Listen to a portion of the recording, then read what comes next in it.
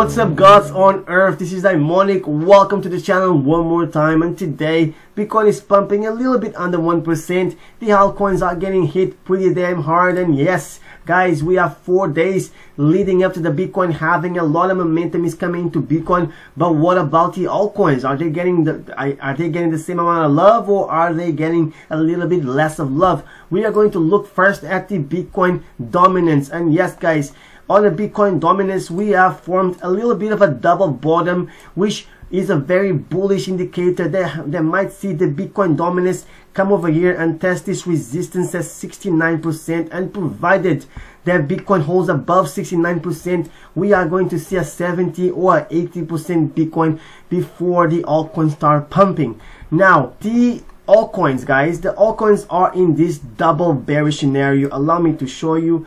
On the macro, on the big picture, we are forming sort of this inverted triangle, well, sort of this triangle formation. It's a triangle formation, and in the micro, we're forming a bear flag. Now, I personally believe that the altcoins will fall out of this bear flag into the downside before the halving will push the price of Bitcoin up.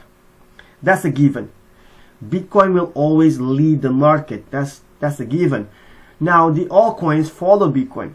So when Bitcoin is pumping, the money, the proceeds, the profits that the Bitcoin holders are making, they will diversify into altcoins, obviously. So we will see, I think the 80% Bitcoin dominance is not too far-fetched.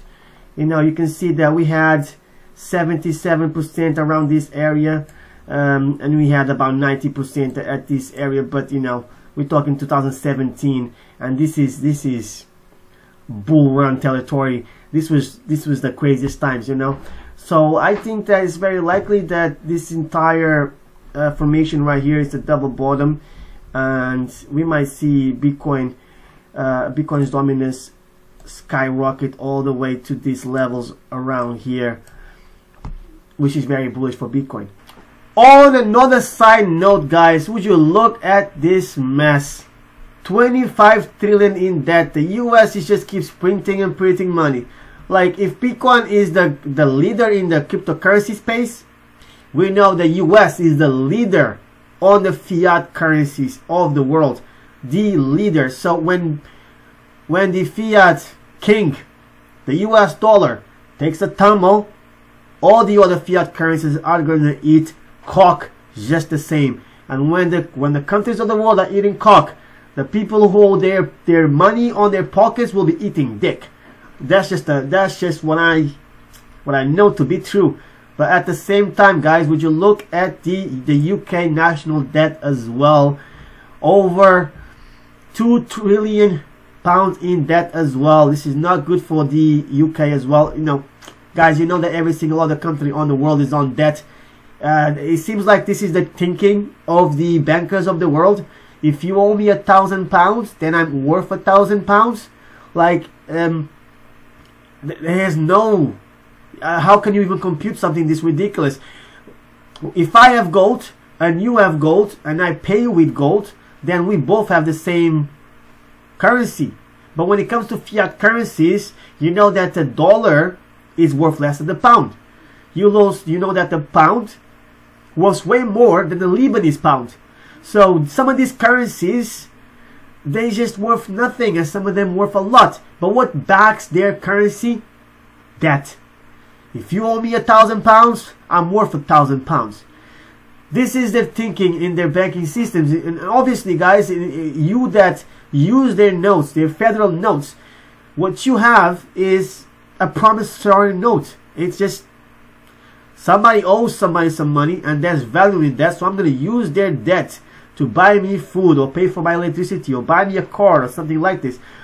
You know, there's no rhyme or reason to use this system. That's why I'm a firm believer in cryptocurrencies, because I believe in raw value. If I'm making a trade, if I'm buying some food, or if I'm buying a car or anything at all, I want you to be rewarded for your hard work with value. And I want to get something valuable in return. Now, if I have fiat and I'm giving you debt and buying your valuable, your crafts, your art, your design, your powerful product. I'm taking something of value and I'm giving something to you that has no value whatsoever. So these banking institutions who use their fiat currency to buy property, buy stocks, buy equities, it's theft. It's counterfeit and it's theft, and people just don't understand that. Me as an African man, I grew up with a general distrust of European nations just because of historically. The British man went to India and stole a tremendous amount of wealth from the Indian man. The wealthy Indian nations that were in India at that time got robbed. The UK took their money and built a fancy new country for themselves with other people's value, other people's hard work. You got the American government and their foreign policy. They go to Iraq, they bomb that country, they build it back again with money that they print out of thin air and they make a killing. They go to Africa, they do the same thing. They kill people, they make money, and they take it back to their lands. But no, you cannot do that forever, because as people become more and more educated, your tricks won't work on every one of us. You got this guy who doesn't use your system, and I'm telling everybody in my family not to use your system, because look, we are at a very key point in our history as a race of gods on earth. We will make a choice. Very soon we'll make a choice. What is valuable and what is not valuable. And the question is this: our fiat currency is going to last the next 10 years? I think they won't. This decade they will fall. This decade they will all fall. And by the end of this decade we're going to have a cryptocurrency as the global currency of the world. And it's not even a belief. I'm sure. I'm 100% sure that by the end of this decade, cryptocurrencies will succeed and they will eradicate the fiat currencies of the world. And let me tell you something, these corrupt institutions like the banks, if you think that you're going to get forgiven for your sins, you have another thing coming. Look what happened to Lebanon. People are torching their banks. When it comes to the UK and they start doing this in the UK, you think they're just going to torch banks? They're going to hang bankers. They're gonna hang those fuckers. And hey, that's all I'm saying. It's not gonna be good for you. If you're in the business of taking people's money, then you have another thing coming. You have another thing coming. Moving on, guys, let's just look at the meme of the day and end the video on a positive note. Well, I'm gonna choose this one right here. I told him to buy Bitcoin and he said his financial advisor advised him not to.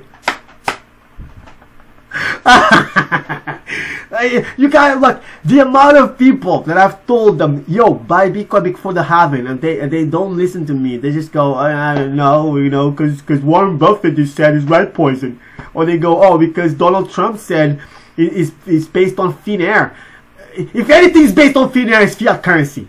All right, there's no money printer for Bitcoin. There's a money printer for fiat currency. I mean, whatever, guys, whatever. That's all I'm saying, man. We are 11 years into technology. I want to close this video right here. Leave your comments down below. Subscribe if you want to. And as always, guys, do what you like. But remember, if you are in the cryptocurrency, 11 years into the technology, put your shades on like Matrix. Because you know what? Our future is too bright. So let's carry on and look good. So see you later, guys.